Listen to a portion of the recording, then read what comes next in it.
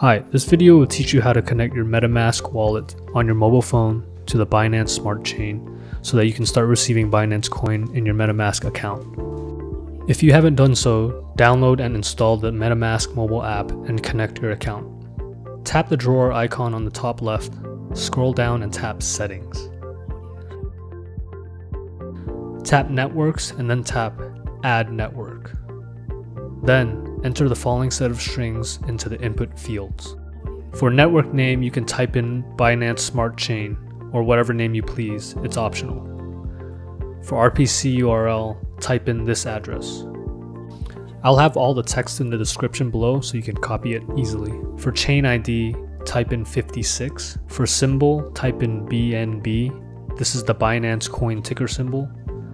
Finally, for Block Explorer URL, type in this address. Your input field should look like this. Then tap the Add button.